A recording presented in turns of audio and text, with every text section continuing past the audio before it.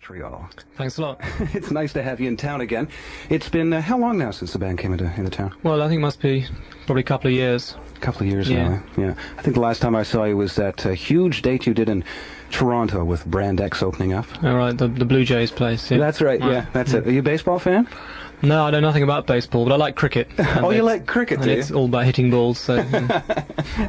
So, Tony, we've actually been treated with a new Genesis album quite recently, and as well we were treated as well with your solo album, Curious Feeling, which of course was hugely popular here in Montreal, being that Montreal is an incredible town for Genesis fans. Genesis has really, I suppose it was one of the first bands that was originally accepted in the progressive mold to put a moniker on the band.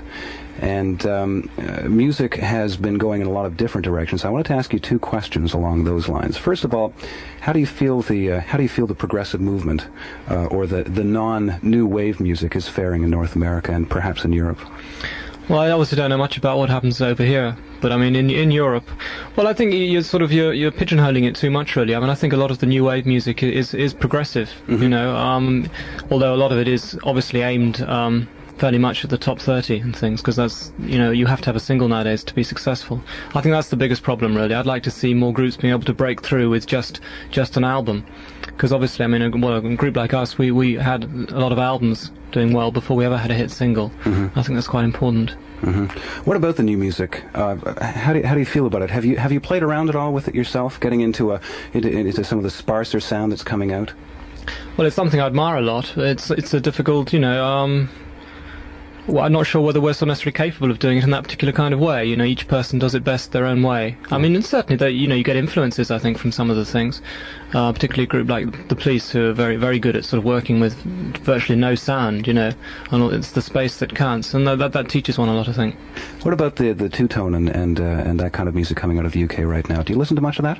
Well, not very much. Only what I hear on the radio, really. So I'm only talking about singles in most cases. You know, I haven't heard that that particular area isn't sort of one that's particularly struck me yet. You know. So, what are some of the bands? Just, I'm sure a lot of people in the audience are curious what some of the bands are that you're listening to these days. Or do you have any time to keep up with the current stuff? Well, I listen to all sorts of things, really. I mean, a lot of stuff I listen to, I don't know whether I'm going to like it until I've listened to it. So if I say I've listened to somebody, like I just listened to XTC today because I got a cassette player on the road with me, you know, and I'm just trying to find out who I do like and who I don't like a bit, you know. But of the newer bands, particularly, I mean, I like the Boomtown Rats a lot. And a lot of the English groups, I mean, I think, you know, like the Jam and people like that, I think are doing a lot of interesting music. Outstanding. But of other listening things, I listen a lot to classical music, I always have done. And a lot of old favourites, you know, Beatles, Beach Boys, Simon and Garfunkel, you know, I'm still listening to those. The old moldies. I'm afraid so. But it's great stuff. Yeah. And there's an interesting resurgence happening in that kind of music right now. Is there? Yeah, I've seen a lot of that in North America, and there's a resurgence in that, and certainly a great resurgence in the things like the Doors and Hendrix and Joplin. I always liked Hendrix, yeah. Yeah. What about jazz? Are you into jazz much? Well, not very much, but I'm very ignorant about it as well, you know. It's not an area of music that's particularly attracted me. I mean, I hear some things I think are quite interesting, and I want to listen to a little bit more, actually, but, you know, it's a question of time. Jazz very much can be a kind of an improvisational form. Do you get into a lot of improvisation, perhaps just personally as you're sitting around? Well, both as a group and individually. I mean, that's what I do most of the time, is improvise, and that's how I write, is just by improvising, and how the group writes a lot of its stuff as well. We just play for hours on end, and if anyone else heard it, it would sound pretty bad. You know, we don't mind how many bum notes we play. It's just a question of something may evolve if you let yourself sort of just do anything like that. And we enjoy improvising a lot. So your band for this evening, have you perhaps you could run through the lineup other than Mike and Phil and yourself? Well, we've got the same two people as we had last time we played here, actually. This is Chester Thompson on drums and Daryl Sturmer on guitar and bass guitar. You used Chester in your solo album. Yeah, that's right. What was the reasoning behind that? Was it just a kind of a comfortable feeling, or?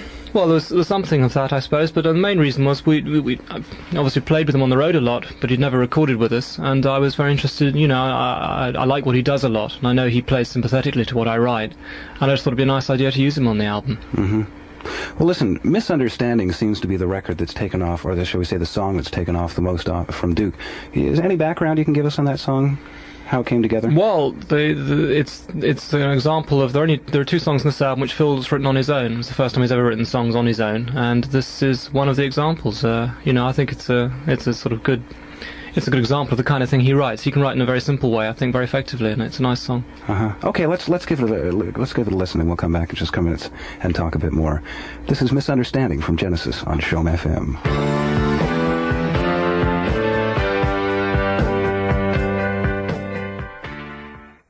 From the latest album, Duke, and keyboardist extraordinaire of the band, Tony Banks, is with us this afternoon.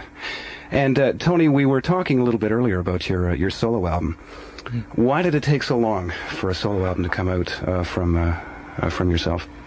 Well, there's just no time. I mean, I've been working solidly on Genesis really for about the past 12 years, you know, and it's just Phil had a few personal problems to sort out in '79.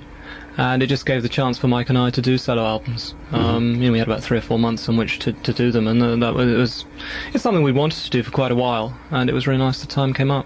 Do you have your own studio at your home, or do you work in other studios? It's a very exotic term for a room with a tape recorder in it, you know.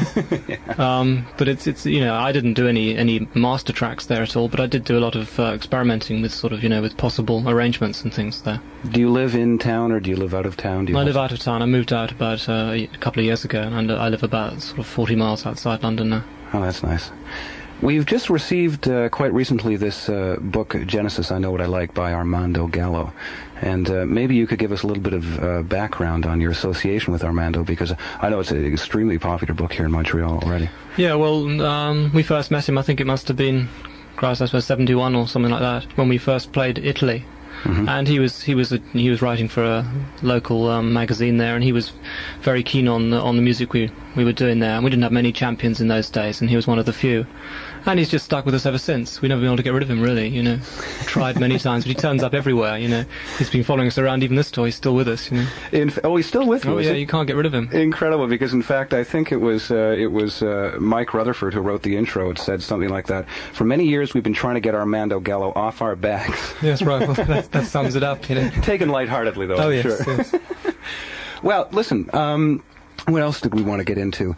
We've talked about the book. We've talked about your impressions of music in Europe. How much time do you actually get when you're on the road to consider new music and to actually sit down and get involved with each town that you get into and sort of listen to the radio and get a feel for the city? Do you get much of a chance? Well, don't get very much chance to do that, really. I mean, I do a lot of driving over here, so I hear a lot on the radio then.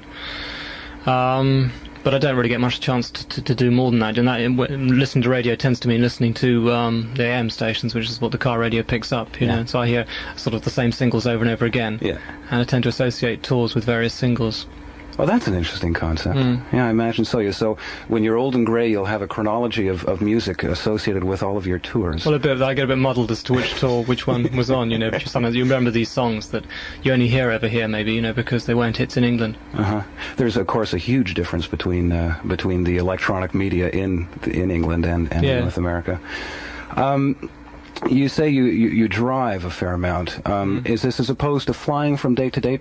Yeah, I don't like flying, but I also like driving. I mean, you know, I wouldn't drive quite as much as I am at the moment if I enjoyed flying more, put it like that.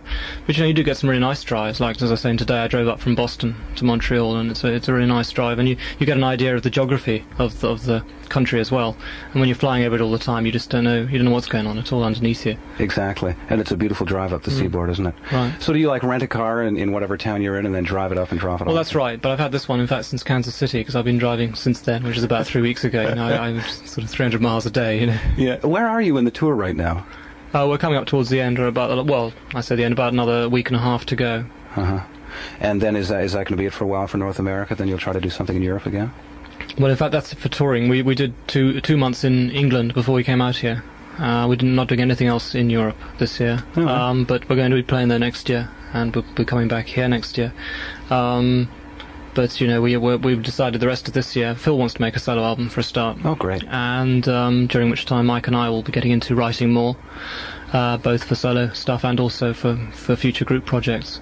Is it a fairly much a three-way street in terms of writing for the band? Well, it is now. On the last album, I think it was virtually even all round, you know, for all of us. Probably because Mike and I had slightly less to offer because of the solo albums, you know, and we did a lot more group writing too, which was nice. But I mean, obviously on earlier albums, you know, the bias, it's been different. Each album, a different person may dominate a bit. Do you find the work on the solo album did drain you creatively somewhat? Well, no, I mean, I came back very fresh, actually, and I mean, I wrote a lot more than was actually ended up on that album, but just the way we decided to, I'm talking about Duke now, the way we decided to go about it was to try and write as much as possible as a group, and then since each of us had got quite a lot to offer as individuals, we decided just to select two by each of us, two of the best, you know, and work on it like that. Somebody Else's Dream, a song from your album that in fact you just chose to put on. Is there a story that goes along with it? Well, the whole album is one story, which is easier understood, I think, if by reading the lyrics and sort of, you know. But this particular song is sort of like the climax of the album, really. And it's sort of a very depressing song. It's a very depressing album, actually, but I mean, it's hopefully in a pleasant way. And this track just tells the sort of moment when he finally, the man who's the hero of the story, if you like, finally goes off the rails. I see. Okay, well, listen, why don't we spin that, and we'll come back and chat just a bit more, alrighty? Here's Tony Banks on CHOM FM.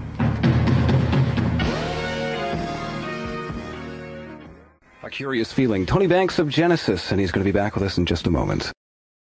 Banks of Genesis, and Tony, it's terribly nice to have you back in town again. Right. And we're just basically going to say goodbye now, because I know you've got to run down and get a sound check done. And the folks down at Donald K. Donald just called and asked us to let people know that the show will be starting at 9 o'clock. Yeah, right. Apparently you've got some troubles with the sound truck or something? Yeah, I think it's taken a bit of time to arrive.